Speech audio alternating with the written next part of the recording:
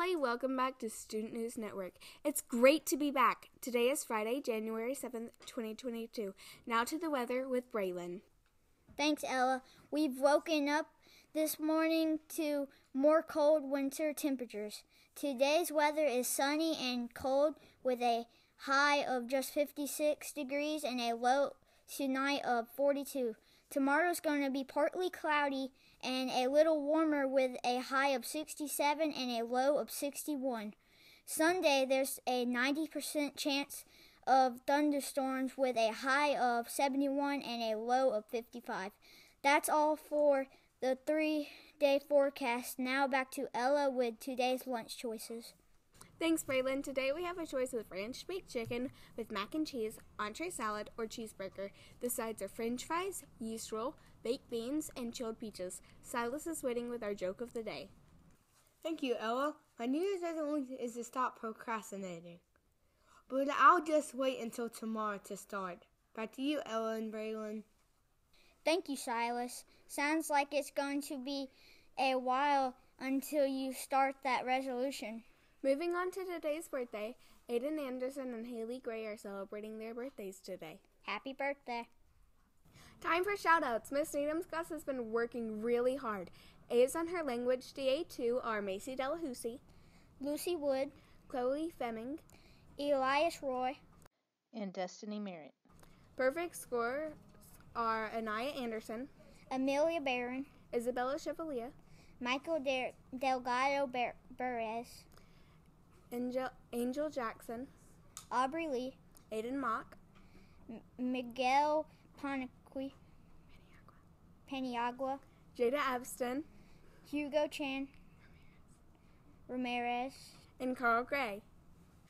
Miss Fairchild had a few A's on her science CA3. There are Isabella Chavaria, Michael Delgado Perez, Jaden Feliciano, and Amy Gonzalez Barrero.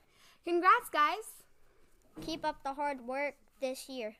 Up next is our $5 vocabulary word. Edwin is on our special assignment with our $5 vocabulary word. Hi guys, I'm here with Nurse Tally with the $5 vocabulary word of the day, variant. Nurse Tally, can you help us with the definition of the word variant? Sure, I can.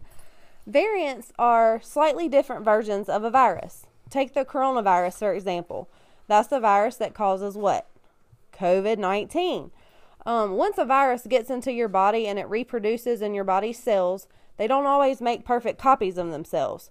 So often those errors or mutations is what we call them, the structure of the virus. Those mutations change the way the virus behaves. Once it changes, they make change of how fast the virus spreads, how easily you can catch it, how serious the symptoms can be, and also how well the vaccine works. If there are a handful of mutations, it's labeled as a variant, like we talked about. And if the virus has changed a lot, it's called a strand. Once the virus stops spreading, it also stops mutating. So the key is to stopping new variants of the coronavirus is to keep following the public health recommendations regarding wearing masks, washing your hands, social distancing, and getting the vaccine. That's good to know. Thank you, Nurse Tally, for all you do to help with COVID-19 and all our illnesses. Now back to the studio. Thanks, Edwin and Nurse Tally. That's exactly what we are talking about today for our feature story. So thanks for defining it for us.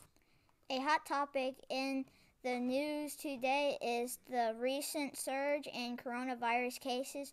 Mississippi had a one-day record high number of cases on January 5th at 7,979. A COVID variant is a slightly different version of the original COVID. There are exactly 12 variants as of right now, but new ones are popping up daily. You may ask, how did all these variants suddenly appear out of nowhere? The answer is that variants mutate when they spread. For example, during Christmas, distant family members got together to reunite and party, and every time the virus replicates, it has the potential to change just a little bit. random COVID spikes began appearing right after the holidays. Experts say that you should get the vaccine and get tested for COVID before going to any kind of party or large gathering. Omicron is one of the main variants being spread right now. Scientists are worried that Omicron is more contagious than other variants. There are many ways to prevent these variants, like wearing masks, staying 6 feet apart, and getting the vaccine. Whether or not you agree or disagree with these recommendations for safety, we should all agree to do our part to stop the spread. Stay safe out there. Sadly, that's all the time we have. Thank you for joining us for Student News Network. Have a great day. Bye.